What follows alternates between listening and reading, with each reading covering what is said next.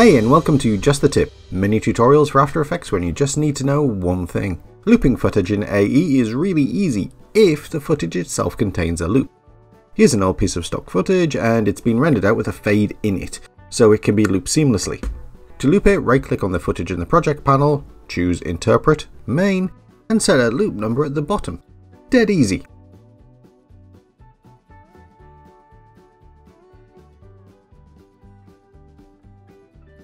But what if you have a piece of footage that isn't preset to loop? Here's an old bit of stock footage I have, real smoke and a black background. But it's got a sting for art beats on the end, so I want to loop it and not have the sting. So there's the basic way, and then there's the ultimate way. Here's the basic first. I'll right click on the footage and choose Precomp. And then in the Precomp, I'll move the current time indicator to the last usable frame, and then click on the time code, Ctrl C to copy it, and then go to Composition, Composition Settings, and paste the copied time code into the duration. Click OK and go back to the main comp.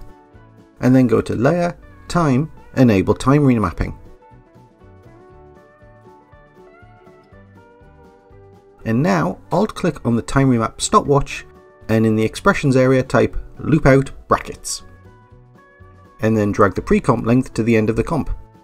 That loopOut expression will cycle through the two Time Remap keyframes continuously. Now, there's still a jump, but I can solve that by going into the precomp. I'll set an opacity keyframe for about 1 second in, and then set another at the beginning of the comp to 0%, so that the layer fades up. And then, if I move back to 1 second and tap the asterisk key on the keypad, I can set a layer marker. And then I'll move to the end of the comp and set another marker.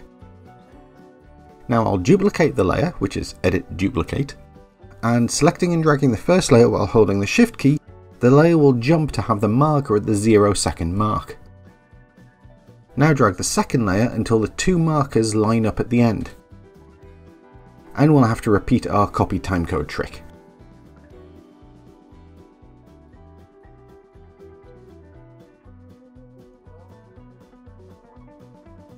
And we'll have to turn time remapping off and then turn it back on and make sure that the loopOut expression is there. But we now have a seamless loop.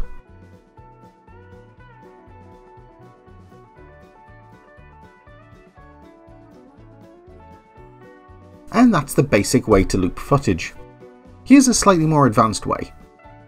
Same setup as before, a piece of footage in a precomp. And let's enable time remapping. But this time paste the expression from the description below, and what this expression does is identify the length of the time remap comp and then repeat the loop with a delay.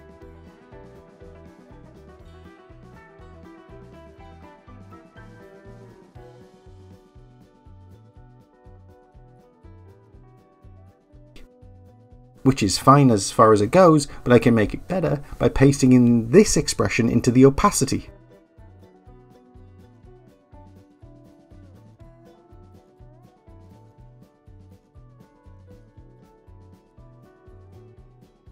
And now the layer fades up at the beginning and fades out at the end of the loop.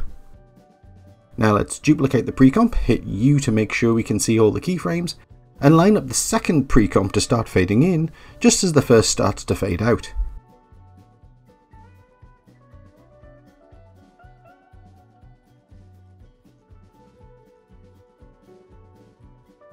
And that's the tip, or tips. Everything is included in the project file. Honestly, the basic method is probably easier to get your head around, but the expression was a fun challenge to create. And of course, the expression loop is less effort if you're setting up lots of loops. Until next time, happy compositing!